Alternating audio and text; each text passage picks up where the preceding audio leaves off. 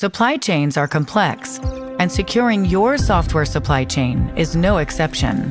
From the huge number of components and dependencies that you use from a wide variety of sources, to your developers adding their own code, to your applications being delivered to users around the world. How do you keep track of all this? At Anchore, we believe that managing and protecting your software supply chain starts with establishing trust. And that trust begins with understanding and managing your software bill of materials, or SBOM. SBOMs function as an ingredients label for software, and when you track and manage the ingredients, you can trust the components you use or bring into your development pipeline. It starts with verifying the provenance of open source code and validating supplier SBOMs, and keeping a repository of SBOMs to track the ingredients of your software over time.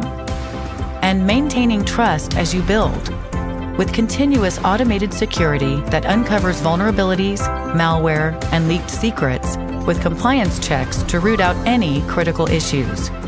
Then, when you're ready to deliver your software, providing SBOMs and continuing to monitor for security risks after deployment, so your users can trust you and rest assured that the software you deliver was built securely every step of the way. To learn more about Anchore's software supply chain management solution, visit us at anchore.com.